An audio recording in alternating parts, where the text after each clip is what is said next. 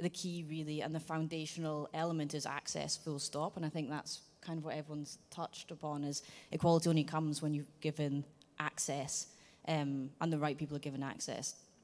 But once you've given someone access, there also needs to be the support mechanism in place to allow them to flourish and to shine. So it's that infrastructure behind the scenes that's so important, the supportive teams that come in behind. So, you know, access for a female or non-binary person is all very well, but without everything else and the backbone holding that up so they're allowed to succeed and do their absolute best work, you're just setting them up to fail, aren't you? So I think that for me is access combined with that sort of backbone and structure. And it's so important to have full institutions doing multiple films with this whole, it's a bit of a community, isn't it? It's a network community.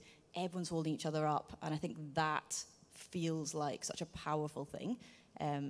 So for me, yeah, I think access. And then also the stories that come with it. So yes, access, but also with the ability to tell the stories that the people coming through want to tell. That's true representation then, isn't it? That's where it begins and ends. So I feel like we're getting there. It's beginning, but it's very hard.